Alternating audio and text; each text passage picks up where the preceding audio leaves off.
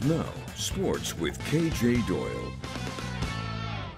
Good evening and welcome in to News Channel 10 Sports. The day we've been waiting for has finally come amid much anticipation. The Sod Poodles home opener at Hodgetown going up against the Corpus Christi Hooks. A packed house at Hodgetown. Ruckus was into it. Happy to be back at the ballpark cheering on his favorite team. Sod Poodles come out to a big ovation, taking the field for the first time this season. Chad Patrick on the mound for the Sod Poodles. 5-2 record in his career coming in. He had a solid start.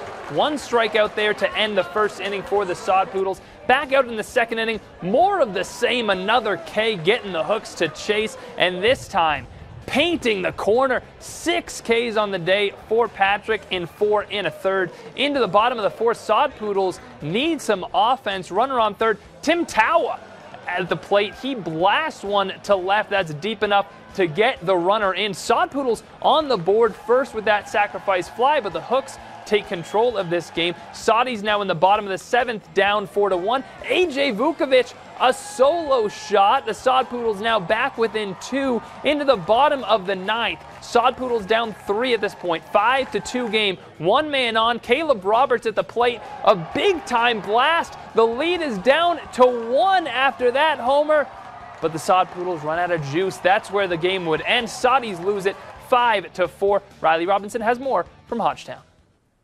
Well, opening day has come to an end here at Hodgetown. Actually, the fireworks show just ended moments ago right here beside me. It's been exciting all day being out here, seeing all the fans come out to Hodgetown for the first time this year. But sadly, the Sod Poodles didn't come out with a win as they fell 5-4 to the Corpus Christi Hooks.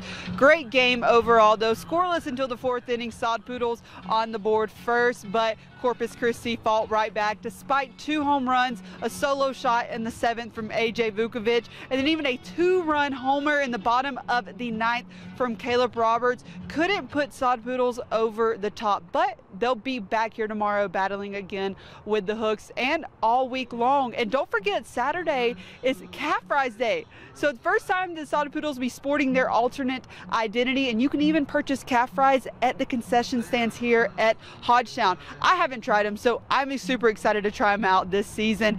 So anyways, guys, again, exciting day here at Hodgetown, opening day. Make sure to come out this week to support your Sod Poodles and all season long.